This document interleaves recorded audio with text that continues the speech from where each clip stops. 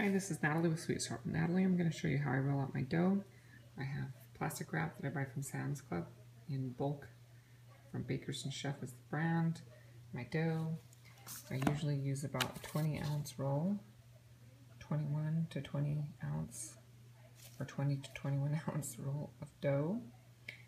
My Joseph & Joseph set to 1/4 of an inch, and then that pan right there to the side is exactly the width that I can roll to fit in my IKEA size bag. So I'll show you how I do it.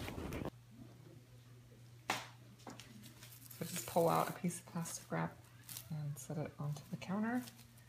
Take the roll of dough that I make elongated, and then I just press it out to keep the shape of a square or rectangle. Pull out some more wrap.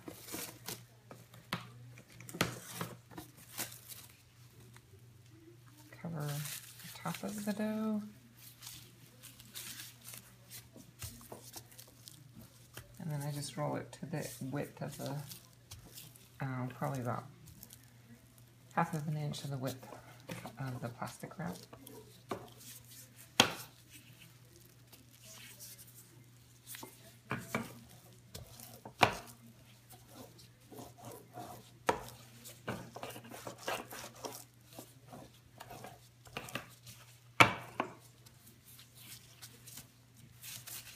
And there it is. Just take it by the edge, lift it up and put it in my pan. I stack them up. I stick them in the freezer. I let them freeze. And then once they're frozen, I put them in this size of from IKEA. They're freezer bags, and I can fit about 4 to 5 sheets of the frozen sheets in there, and that's how I store them.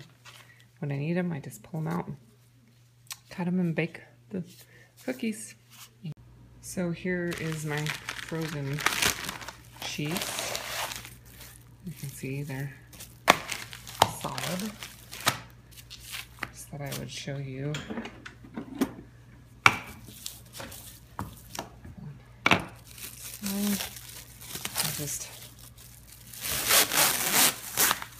open up the plastic.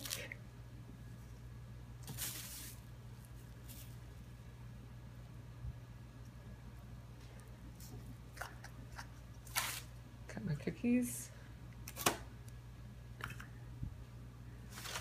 And there you go, just like that. They're